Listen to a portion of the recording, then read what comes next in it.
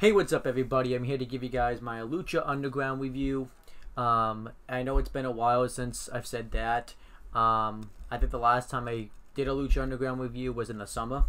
After the first Ultima Lucha that took place at the end of Season 1. Well, pretty much what happened was my friend was supposed to do it with me, but then he backed out, and then I just never had time to restart them again because I had a really busy school semester that semester, so I didn't have as much time to review Lucha Underground as I would have liked to. And then I got busy over winter break with catching up on other things, so I never had time to do it then. But now I have time to do it now, and it almost didn't happen. I am going to tell you a story about that. Originally, they had Season 2 on Netflix, but then they took Lucha Underground off of Netflix. And I pretty much had no way to watch it. I could have done the Hulu way, but you have to pay an extra fee to watch it on Hulu. And I tried doing Amazon Prime, and I'm using my sister's account at the moment. But pretty much what happened is you still have to buy it even with Amazon Prime. However, she ended up buying it for me for my birthday. So thank God my birthday's coming up. And now I finally can watch Lucha Underground Season 2, which I'm very excited about. I've been waiting for the longest time to watch Season 2. I watched the first 5 episodes, so this stuff isn't exactly new to me. I might, remember some of it, might not, because it's been, obviously a few months since I've seen it. I remember this episode pretty well because it was a pretty significant episode, but yeah, I'm here to give you guys my review of it now. But yeah, I'm very excited to start watching Lucha Underground, and these reviews will be structured the same way, where I'll review, one per episode, and I'll say when the episode was taped, when it came out, and then I'll just review the episode itself. So it really won't be much different. But yeah, I even had to watch the highlights. There was like this 37 minutes of highlights of like the first season, except Ultima Lucha, but I didn't really need to watch Ultima Lucha again because I'd seen it previously. Just so that way, I could be back up to speed about things. But yeah, I'm here to give you guys though my review of Lucha Underground Season 2. So let's get it started. So obviously, since the first season was a success, they brought it back for a second season, which obviously made sense. I think them bringing it back for a second season was a great idea, and it just showed how much of the first season was a success. And now I imagine what's probably going to happen is the first few episodes will be new stuff, but it's also going to be storylines that they kind of started from Ultima Lucha. But then obviously once the season really gets going, they'll actually start new storylines. But let's get right into it. So yeah, this is Season 2, Episode 1, the season premiere. And this episode is called A Much Darker Place. And obviously that title makes sense with the kind of the theme of this episode. And this episode was taped on November 14th, 2015. And it aired on January 27th, 2016. And now that I've kind of gone through all that, let's talk about the actual episode itself. It starts off with Vampiro, who's been in a mental hospital for 6 months because I believe Lucha Underground had been off the air for about that amount of time because Ultima Lucha took place in August. So August, September, January, February. Well, no, August, September, October, November, January. So yeah, maybe about 5 months. And he's pretty much, in a mental hospital. I forget the name of it off the top of my head. I meant to look it up. I think it's called Useman Hospital, but I don't exactly remember. And this is after the events of when he faced Pentagon Jr. in the death match. And he pretty much revealed that he was his master. And he pretty much went to therapy for a while. And they call him by his real name, Ian Hodgkinson's, which obviously makes sense. and the doctor's evaluating him. This is like his graduation day, and he could go home if the doctor sees him able to. And he asks. We find out that there's been 180 days without any accidents, and the doctor is asking him if he's had any nightmares and if he's had any violent attacks and stuff. And Ann Hodgkins says no, and it shows clips of the death match with Pentagon Jr. as this is happening. And he recommends that he takes this medication. It's like really strong medication to help him with his mental illness. And then he also tells Vampiro not to go around people that are going to put him back in that violent state, which obviously we knew that was going to happen. So then afterwards, Vampiro attacks the doctor and he beats him up. Other security guards come in and try to break it up, but Vampiro punches one of them in the face. He chokes one of them up against the wall, and he bites the other one's like back of the throat out. And we find out that this was all just like a hallucination. And Vampiro agrees to it. So somebody he says that somebody can pick him up, and who picks him up? None other than Matt Stryker. Obviously his commentary colleague. And they just want to get out of here. And Vampiro asks if they still have a job, and Matt Stryker says, well, we've been invited back to the temple, but it's not the same as as it once was. And Vampiro is confused by this, and Matt Stryker says that it has much darker power or something like that. He says it's in a much darker place, which is the name of the episode, because we find out that Katrina and Mil Muertes, who at this time is the Lucha Underground champion, are in charge of the temple because Dario Cueto is on the run. And I really liked this segment. It's kind of something you really haven't seen before. It really was like something you would have seen like in a TV series. So I thought it was kind of cool in that aspect. And it kind of is what makes Lucha Underground feels different than any other wrestling promotion. And obviously, I like that this kind of was the first thing you saw of the new season, because I thought it made the most sense to kind of see like a follow-up on Vampiro. And I think what it was too is they wanted to keep Vampiro on commentary, but they obviously had to find a reason to do that. Because obviously they still probably want him to be a part of that Pentagon Jr. part of the storyline. So I actually kind of like what they did, where they have him actually go to therapy and go to a mental institution and stuff, and have him take medication, have him try to be normal. So I actually thought that made sense. I do think we are going to see Vampiro do something eventually in this season with Pentagon Jr. or something. But they're just kind of they just kind of don't really want to do it all at once. I think they still want to keep him on commentary. So yeah, that explains the commentary team. It's Matt Stryker and Vampiro. But before we even get to anything like that, Katrina's in her office, and somebody comes in, and I think we were supposed to have thought that it was maybe Dario Cueto. That's who I thought it was anyways. And Katrina even says, I thought you would show up. But it's actually Phoenix, the gift of the gods champion.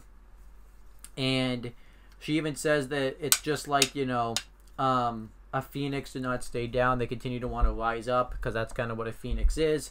And Phoenix wants to cash in his gift of the gods championship to face Mil Muertes for the title, because that's obviously the stipulation if you're the gift of the gods champion. But Katrina says that he has to wait till next week.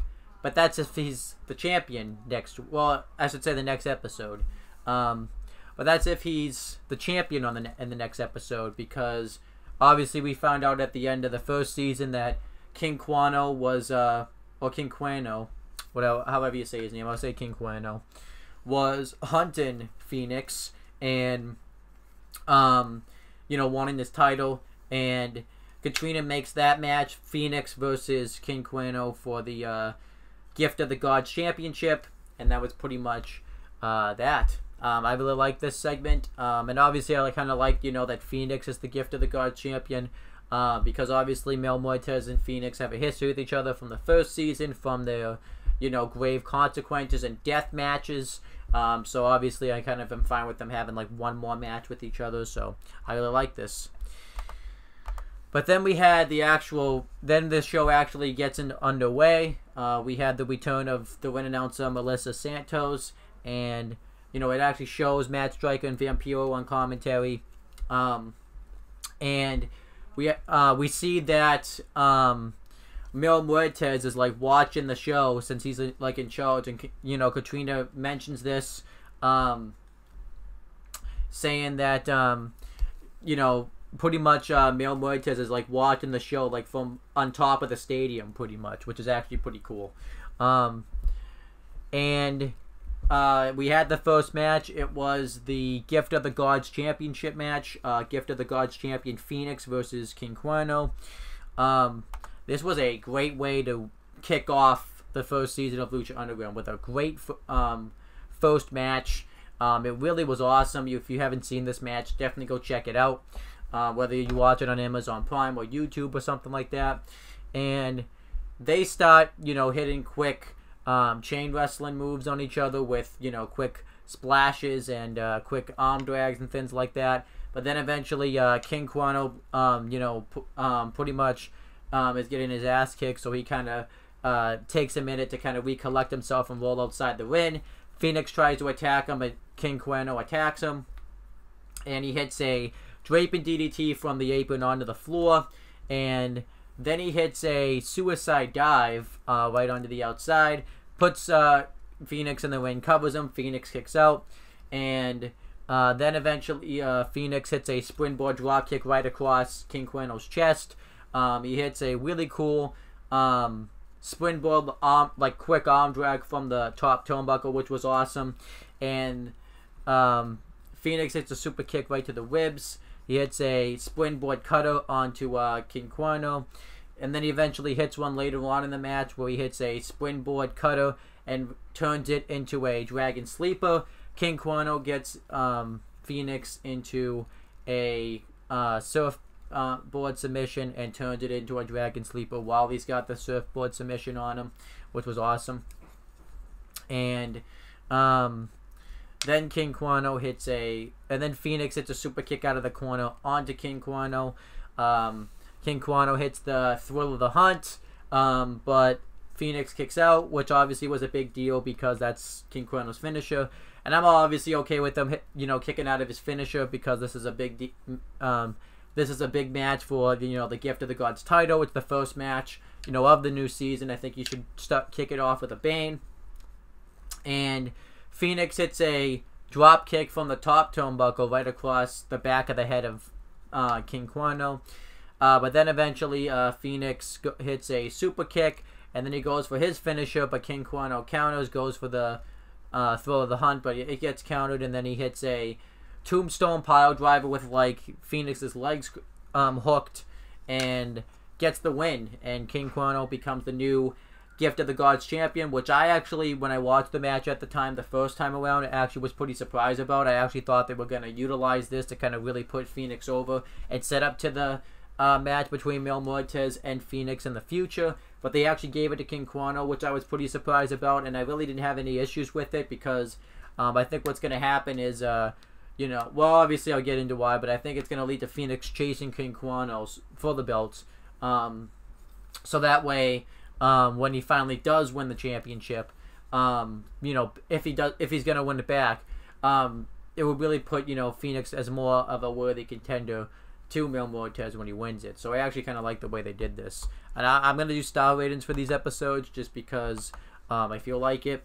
And this match was great. I gave it 4 stars. I just thought it was a great, really back and forth match for the championship. So I really liked it. And then Angelico, Son of Havoc, and Eva Lise arrived to the arena. or the temple, I should say. And they run into Katrina, and they want their trios championships back from the Disciples of Death, but Katrina says no, and says that Mil Muertes has a different match in mind. She makes a triple threat, a three-way match between Ivelisse, Son of Havoc, and Angelico, but they don't want to do that three-way because obviously they know that they're doing this to kind of turn them against each other, so that way they don't have to challenge them for the trios titles. But obviously, too, they're also doing it. They just literally spent a whole year trying to become a tag team or a stable. They don't want to just throw that all away. But then when Katrina says that a shot at the Lucha Underground Championships on the line, they agree because that's more important than, the trios tag team titles. Or just the trios championships. But I really like this segment a lot. I thought it set up the main event really well.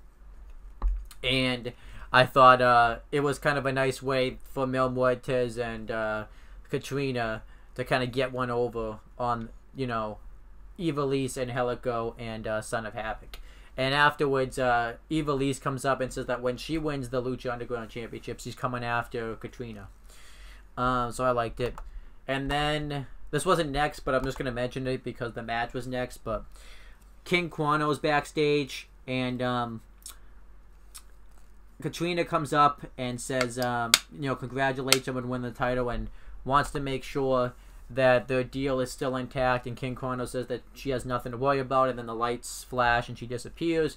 So what pretty much is happening here is King Quano is going to stay the Gift of the Gods champion, and as long as he stays champion, he won't challenge Mil Muertes for the Lucha Underground Championship.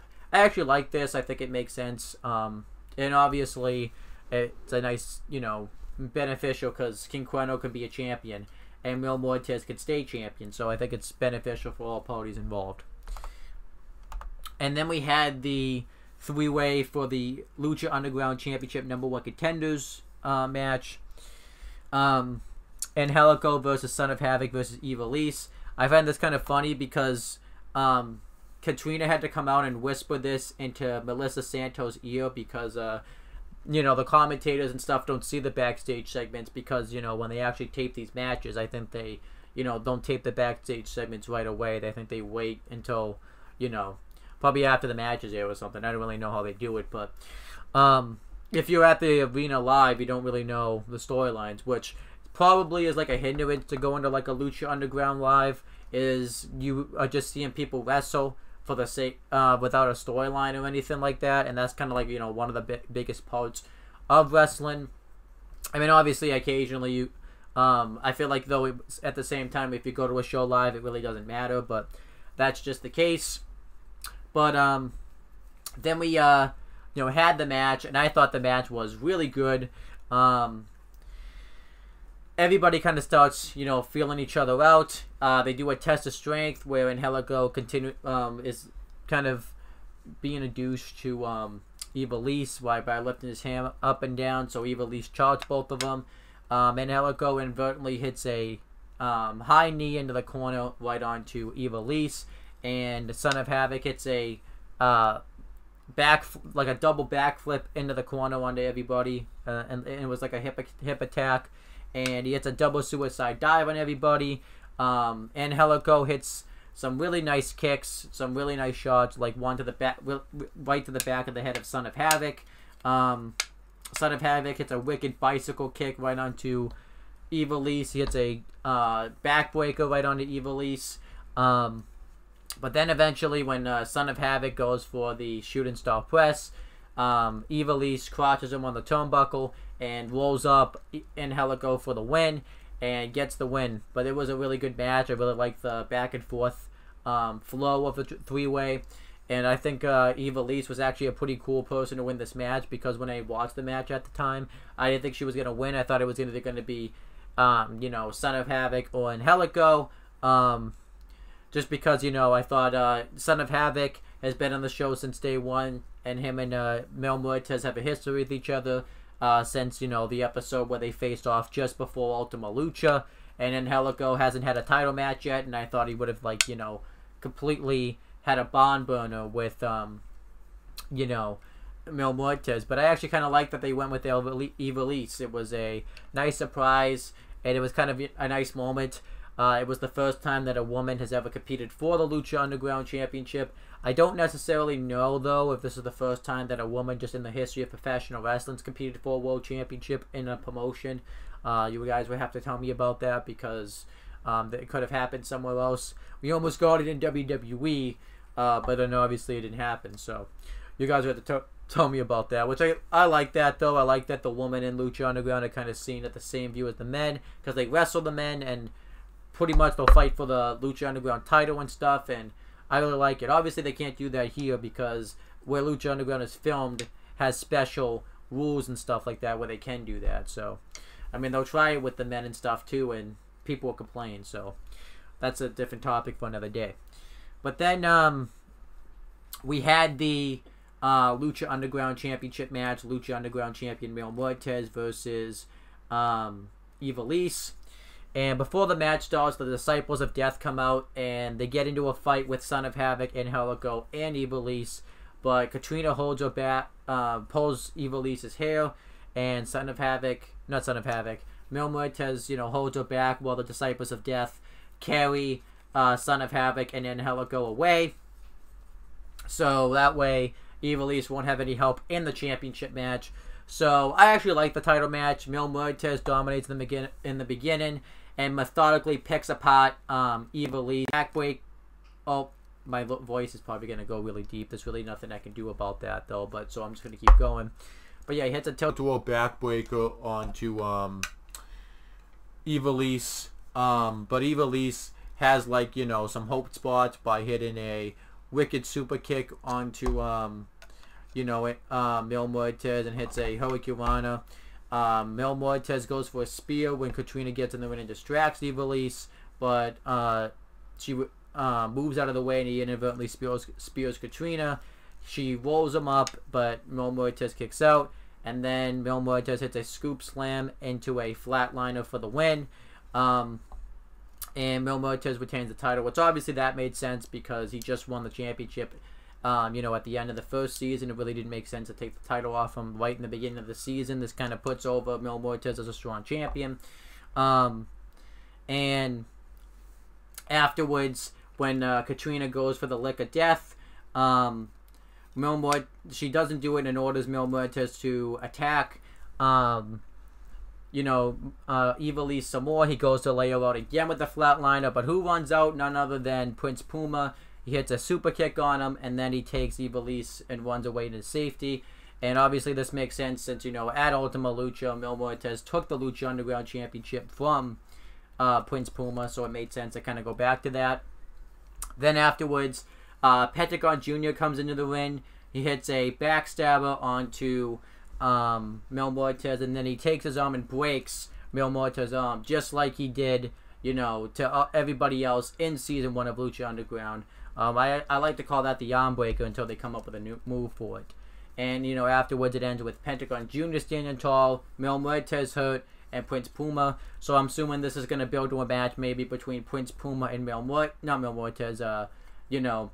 Pentagon Jr., where the winner will become the #1 contender to the Lucha Underground Championship, and Prince Puma will win and then go on to face Mil Muertes. Probably on a future episode, because I don't think they're going to wait till Ultima Lucha to do that match, because that's way too long. But they're going to probably on like a future episode where, you know, Mil Muertes will attain the title, and it will lead to him just having a nice dominant reign. I don't expect him to hold the belt the whole season, but I think he'll hold it probably until, like, you know, I don't know exactly how many episodes there are this season. I think I meant to look ahead. There's 26 episodes, so maybe he'll hold it till about maybe he'll hold it, I think, about till halfway through the season, and then he'll drop the belt to somebody. So we'll obviously have to wait and see on that, though. But that wasn't the end of the show, though. The end of the show has, shows 375 miles away from Boyle Heights. We see these three kids who want to go fight at the temple. So I'm assuming they were meaning to go to the actual Lucha Underground temple, but the Black Lotus catches up to them first, and says she'll take him to the temple. So they go to like a temple that's actually not the Lucha Underground temple, and we see that Dario Cueto's there, and they make fun of Black Lotus because she's a woman, and obviously women and men can't fight as well as everybody likes to think. So Black Lotus attacks that guy, and Dario Cueto charges them, like they say they love violence, so Dario Cueto charges them $20 each. They pay the money, and one of them asks who's fighting tonight, and Dario Cueto says, "You will," closes the door, and we hear Mantasna Cueto, who, obviously was locked up the whole season, pretty much killed him, I think, and we just see Dario Cueto counting his money in the background. I actually like this. This really hypes up Mantasna Cueto, because I'm assuming we're going to see him at some point, and it makes Dario Cueto look like more of a villain. I wonder what they're going to do now that he's like on the run. So I like this, and that was pretty much the end of the season premiere of season 2 of Lucha Underground, and I thought it was a actually fantastic way to kick off the episode. I like the way they focused largely on this episode of Mil Muertes and Katrina taking over the temple, by costing Phoenix his title and him retaining his belt later on in the show. I liked how they built to a future match between Prince Puma and Mil Muertes, and I liked Pentagon Jr. breaking his arm at the end.